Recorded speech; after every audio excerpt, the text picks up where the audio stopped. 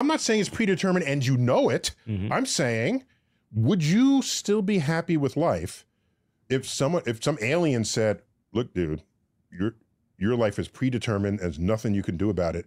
Keep on believing you have free will. And then they go back to their planet. You're a puppet on a string. A puppet on a string from a free will puppet. You're a free will puppet on a string. What I would say in that case is that I would hope that the knowledge that I have that puppet on the string circumstance allows me to circumvent it.